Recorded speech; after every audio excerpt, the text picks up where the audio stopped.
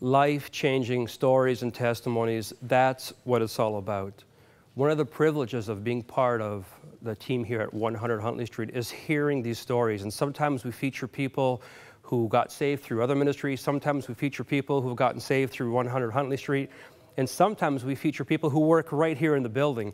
And that's one of my favorite segments because you get to pass them in the halls and the stairways, you hold doors for one another, and you see that Huntley Street is really making a difference. You know, John and I talked earlier at the top of the show that today has been a tough day for our family because 7 years ago my father died after a 2-year battle with a brain tumor.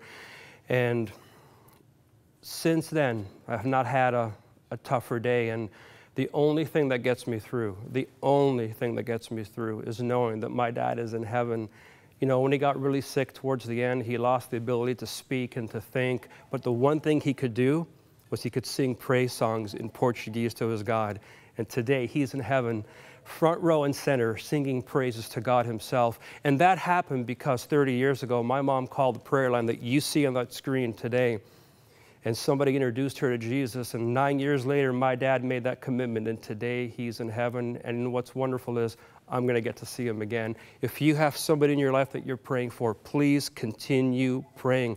Call that number today, and somebody on the other end of that line will pray with you and believe that they'll come into the faith. Amen?